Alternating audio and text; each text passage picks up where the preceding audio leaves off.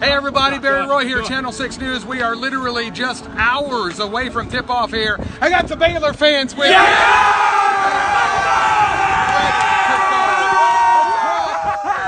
right, hey, awesome, love it. Let's talk real quick. I want to ask you a question here. This is the first national championship attempt for Baylor since 1948.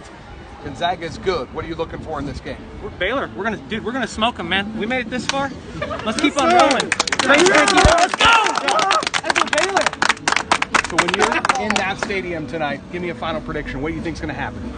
Oh man, Josh, what do you got? What's the JCPS say? All right, JCPS. Okay. He made a point system. So, the real trick here is Davion Mitchell has to shut down Suggs. Okay, we need to be on point shooting. We have off days. We have on days. If we shoot like we did last game, we will win.